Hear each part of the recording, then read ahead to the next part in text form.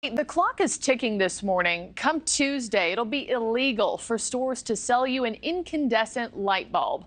That's the type of light bulb that radiates heat when you turn it on. Now everyone will have to buy LED or compact fluorescent light bulbs, which the Biden administration says are better for the environment. Will save you money in the long run. Now some are calling the ban government overreach. A lot of people don't like being told what to do. Stephanie Haynes joins us live from Dallas.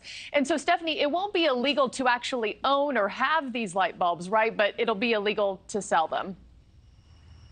Marky, that is exactly right. It is not illegal to have. So if you still have incandescent bulbs in your home, you can keep using them for as long as you need. But come Tuesday, it will be illegal to sell them. So when you go to your hardware store, you're not going to be able to buy incandescent bulbs. Instead, as you said, compact fluorescent light bulbs or LED lights, just like this one that I have in my hand here, looks the same as an incandescent bulb for many reasons. But this idea that sunsetting, phasing out incandescent bulbs has been in the works for a long time. It actually started under President George W. Bush, and then military installations actually started to phase out incandescent bulbs during President Obama's administration.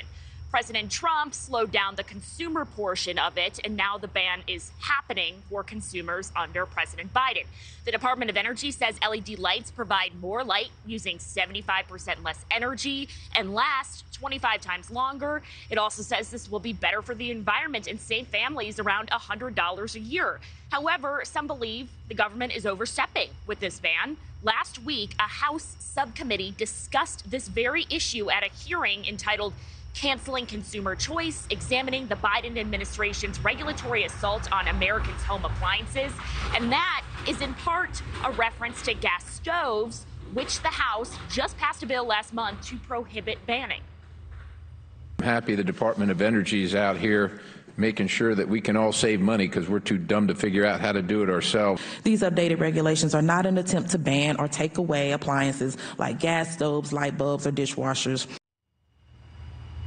Now, to be clear, the Consumer Product Safety Commission is not considering a ban on gas stoves, and the Department of Energy cannot come into your home and take your stoves or take your incandescent light bulbs. However, it is interesting, if you are caught selling an incandescent light bulb come Tuesday, you could be fined up to $542, Adrienne. Oh my gosh, Stephanie, I'm not trying to laugh right now out loud. I'm like, hide your kids, hide your wife, hide your stove. Hide your light bulbs. Thank you, Stephanie.